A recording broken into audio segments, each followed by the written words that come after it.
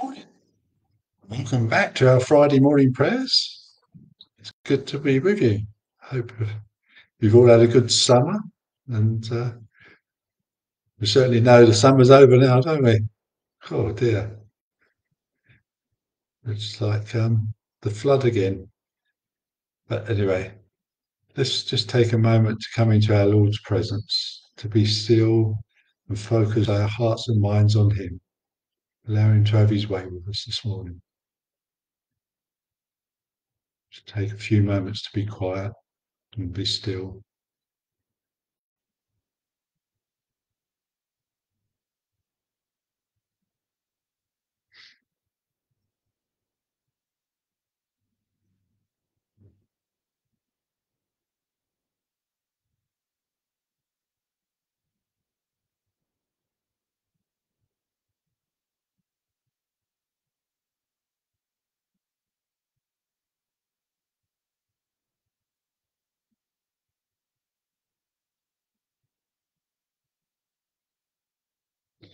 Thank you, Lord, that your word says wherever two or three are gathered in your name, you are here with us. And we just thank you and praise you, Lord Jesus. Thank you that you are our God.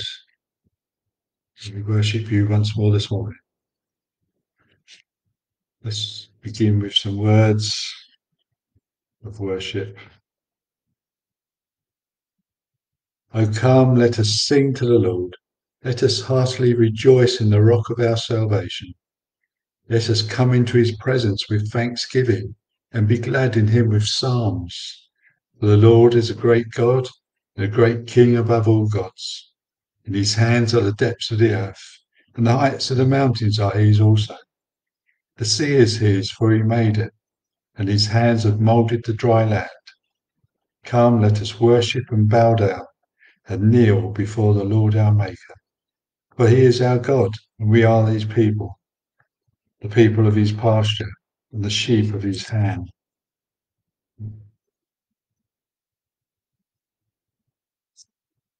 Oh, that today you would listen to his voice. Harden not your hearts as at Meribah, on that day at Massah in the wilderness, when your forebears tested me and put me to the proof.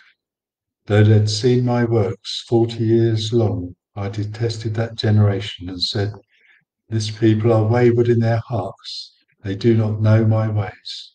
So I swore in my wrath, they shall not enter into my rest. Well, we don't want to go that way, do we? But we keep our eyes on Jesus and commit to him, and we can't go far wrong.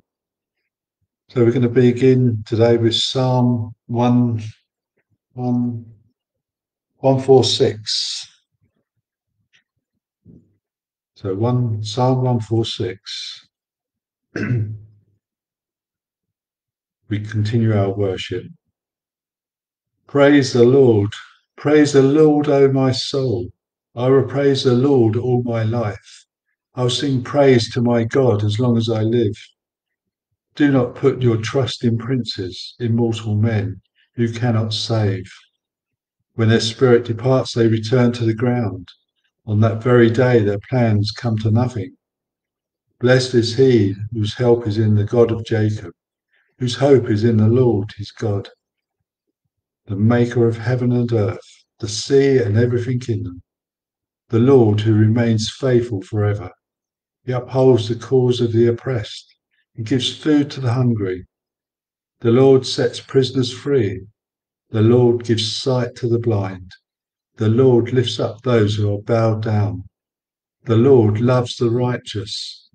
The Lord watches over the alien and sustains the fatherless and the widow. He frustrates the ways of the wicked. The Lord reigns forever. Your God, O Zion, for all generation. Praise the Lord.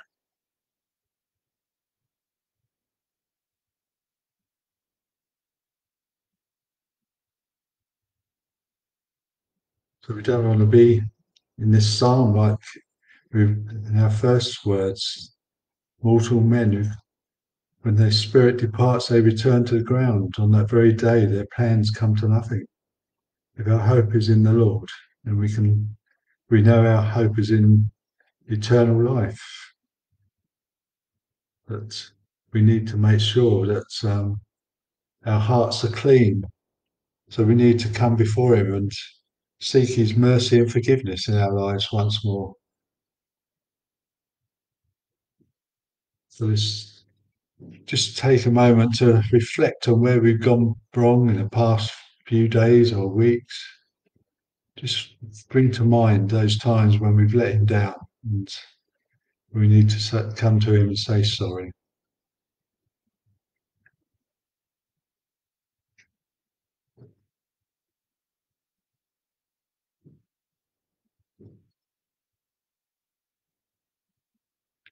So together, most merciful God, Father of our Lord Jesus Christ, we confess that we have sinned in thought, word and deed. We have not loved you with our whole heart. We have not loved our neighbours as ourselves. In your mercy, forgive what we have been, and help us to amend what we are, and direct what we shall be, that we may do justly, love mercy, and walk humbly with you, our God. Amen.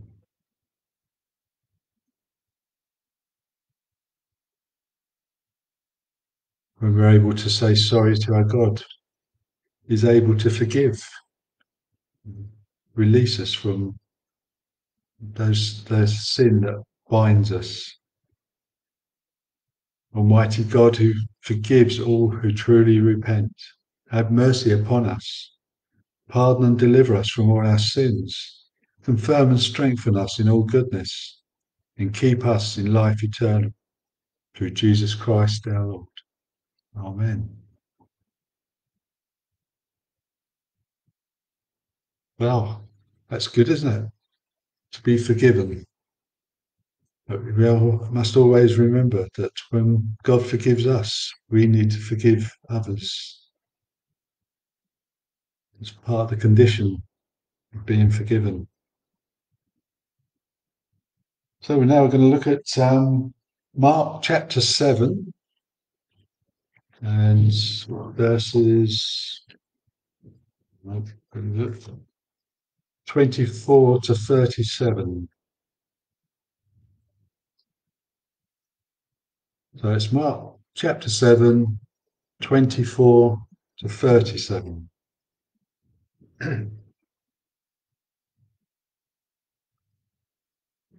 Jesus left that place and went to the vicinity of Tyre. He entered a house and did not want anyone to know it, yet he could not keep his presence secret. In fact, as soon as she heard, yeah. In fact, as soon as she heard about it, a woman whose little daughter was possessed by an evil spirit came and fell at his feet. The woman was a Greek, born in Syrian, Phoenicia. She begged Jesus to drive the demon out of her daughter. First, let the children eat all they want, he told her, for it is not right to take the children's bread and toss it to their dogs. Yes, Lord, she replied, but even the dogs under the table eat the children's crumbs. Then he told her, with such a reply, you may go, the demon has left your daughter. She went home and found her child lying on the bed and the demon gone. Then Jesus left the vicinity of Tyre and went through Sidon, down to the Sea of Galilee and into the region of the Decapolis. There some people brought to him a man who was deaf and could hardly talk, and they begged him to place his hand on the man. After he took him aside, away from the crowd, Jesus put his fingers into the man's ears. Then he spat and touched the man's tongue. He looked up to heaven and with a deep sigh said to him, Ephphatha, which means be opened. At this the man's ears were opened and his tongue was loosened and he began to speak plainly. Jesus commanded them not to tell anyone But the more he did so, the more they kept talking about it. People were overwhelmed. People were overwhelmed with amazement. He has done everything well, they said. He even makes the deaf hear and the mute speak. That is quite overwhelming, isn't it?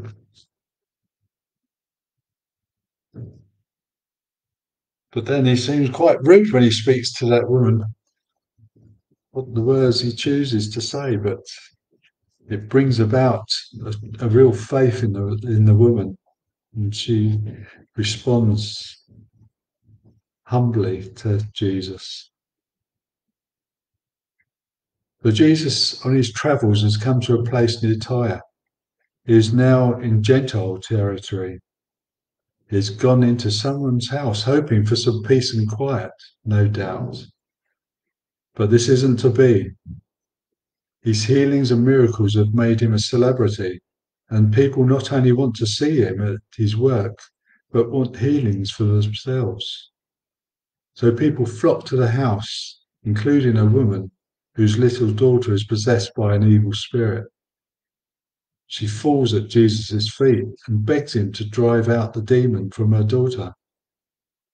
Jesus then makes a surprising statement, which is a bit of a put down for the woman, comparing her to a dog. He tells her, "First let the children eat all they want, for it is not right to take the children's bread and toss it to their dogs." Dogs were the common term for Gentiles by the Jews in those days. So Jesus seems to be saying that what he was to give is only for Jews, not for Gentiles. I have to excuse the banging work. I'm at the church at the moment and there's work progressing. Hopefully it'll be done by the end of the day, but it's got a lot to be done yet. Back to the talk. But the woman is not put off by this and comes back at Jesus saying, "Yes, Lord, but even the dogs under the table eat the children's crumbs." The woman isn't indignant at being called a dog, but accepts it, showing her humility in front of Jesus. She knows her position and accepts it. Jesus sees this and tells her that the demon has left her daughter, and when she returns home, her daughter is normal again. Jesus then returns to Galilee, where some people bring him a man who is deaf and can hardly talk. They beg Jesus to lay a hand on him. He takes the man aside for some privacy and puts his fingers into his ears. Then he spat and touched the man's tongue. Now, this seems a strange thing for us these days, for Jesus to do that. But in those days, spittle was accepted as having healing properties. Jesus looks up to heaven and says, "Be opened." The man is then able to hear and speak. Jesus commands the people not to tell anyone, but this is pointless. The people are so excited at what they have just witnessed. It should be the same for us today, shouldn't it? When Jesus comes into our lives, we should be so excited that we can't help but tell others. This is what we're called to do when we come to faith. Be able to tell others. Instead of Jesus telling us to be quiet, he tells us to go out into all the world and proclaim the gospel.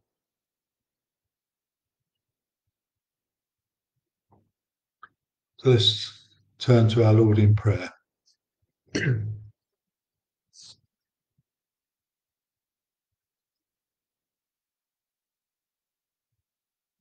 Lord, open our lives to your goodness. Open our eyes to your presence.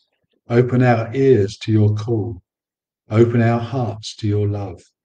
Open our lips to your praise. Open us to your glory. Amen. And the refrain for today is, when I say, "Our God is here," if you could respond with, He comes to save us. We give you thanks and praise for your life-giving and life-extending love. May your church help others to extend their lives and to rejoice in your world. We pray for all who are working for justice and freedom of captives, for all who seek to bring food to the hungry and comfort to the lonely. Lord, as you raise us up, help us to lift others out of their troubles. Our God is here. He comes to save us.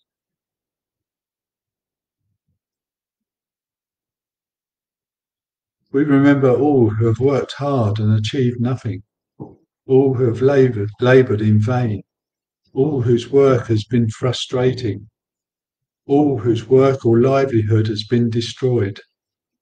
We pray for the unemployed, the homeless, all who hunger and thirst. Our God is here. He comes to save us. God, strengthen the bonds of community where we live. Direct all who have dealings with groups at the care of individuals.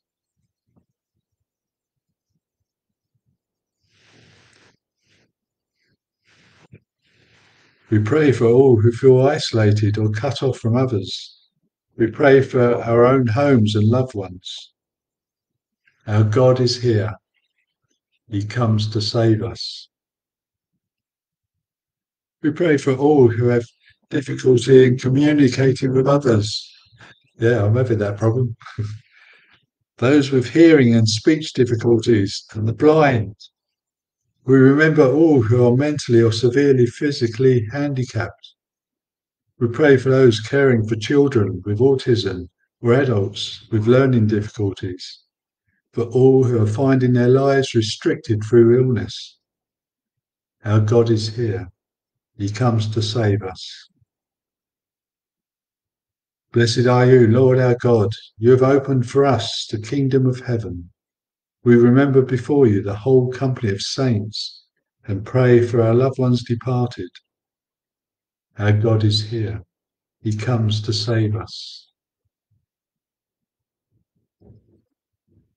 Let's come together as our Lord taught us to pray the Lord's Prayer. Our Father, who art in heaven, hallowed be your name. Your kingdom come. Your will be done on earth as it is in heaven. Lord, give us this day our daily bread, and forgive us our trespasses, as we forgive others, those that trespass against us. And Father, lead us not into temptation, but deliver us from evil. For thine is the kingdom, the power, and the glory, forever and ever. Amen. Amen. Well, thank you for joining me this morning. Good to be back. And enjoy the rest of your day. Hope you don't get too wet out there. And look forward to seeing you on Sunday, maybe. There'll be plenty of things to look at with all the work that should be finished or nearly finished. So, see you on Sunday. But before we go, we must have a blessing. Lord, touch our hearts with his love and open our life to his glory, and the blessing of God Almighty, the Father, the Son, and the Holy Spirit be upon us and remain with us always. Amen. Okay, enjoy your day. Love to you all. Bye.